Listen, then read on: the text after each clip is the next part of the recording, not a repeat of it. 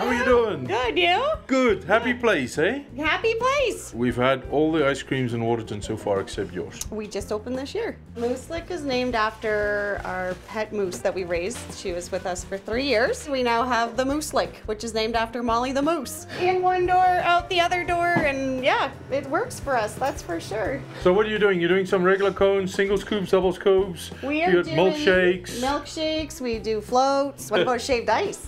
I love your shaved ice because that's something we had in Hawaii with a lot of condensed milk. You gonna do one for us? Yeah, I can. Nice. Woohoo. Hey, good, hey? Now, who wants a snowball?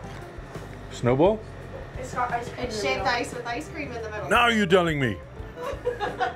There we go. Okay. See, this is a tower of shaved ice snowball. Grab a spoon and share a shaved ice. That's the way to do it.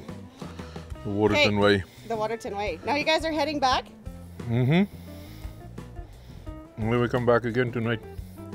For some more shaved ice. Good.